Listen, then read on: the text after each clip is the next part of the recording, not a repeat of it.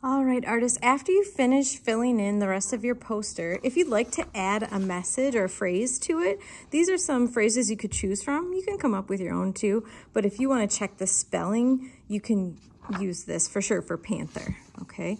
So I think I want to go with panther power. So I'm going to go with panther power. This is with, you know, just the 2 uppercase letters at the beginning of the word and lowercase letters. This is all caps. I think I want to go with all caps.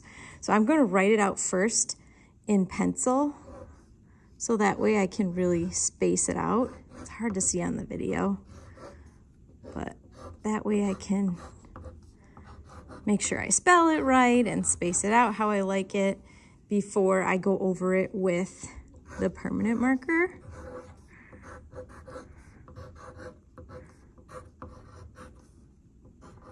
And I'm going to do an exclamation point. It's really hard to see in the video, but I did write it out with pencil. And then you can raise your hand for permission to get a permanent marker. Ooh, I better get a placemat anytime you're going to use a permanent marker. Oh my goodness.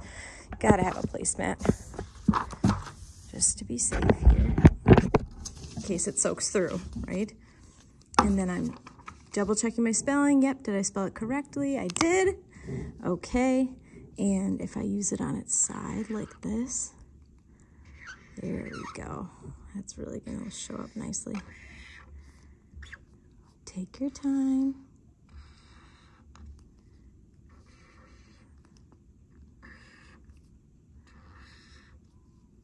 You can even double check your spelling with a neighbor, or you can come show it to me and I'll take a quick look at it and make sure that you spell it right.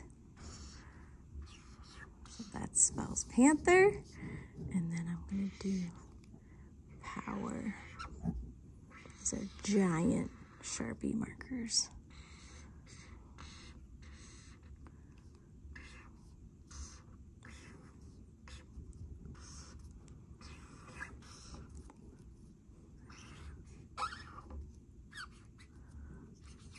There we go. All right. Cool. That turned out great. Make sure when you put the cap on, you put it on tight, and then you can come return it to me.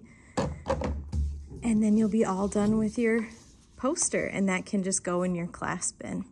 Have fun.